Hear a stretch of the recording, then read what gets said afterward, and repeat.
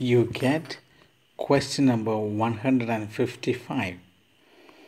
How does Christ help us at our death if we trust in Him?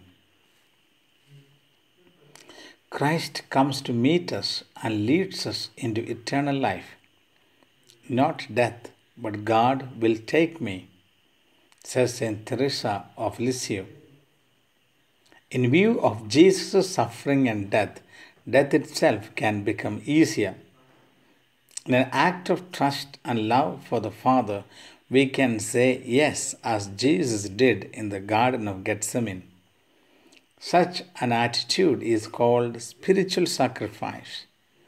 The dying person unites himself with the Christ's sacrifice on the cross. Someone who dies this way, trusting in God and at peace with man, and thus without serious sin, is on the way to communion with the risen Christ. Our dying makes us fall no farther than into His hands. A person who dies does not travel to nowhere, but rather goes home into the love of God who created him. Romans chapter 14 verse 8 would say, if we live to the Lord. And if we die to the Lord. So then, whether we live or whether we die, we are the Lord's. Saint Teresa of Avila would say, I want to see God, and in order to see Him, I must die.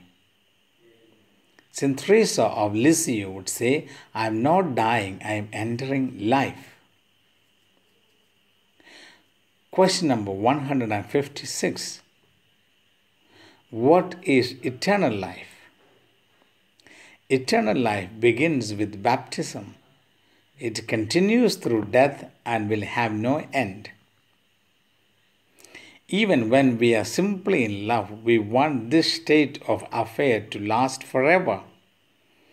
God is love, says the first letter of St. John, chapter 4, verse 16. Love, says the first letter to the Corinthians, never ends. First letter of Corinthians, chapter 13, verse 8. God is eternal because He is love, and love is everlasting because it is divine. If we are in love, we enter into God's endless presence.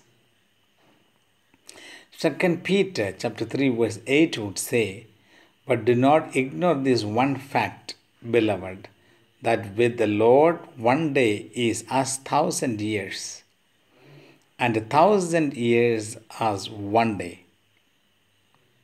God bless you all.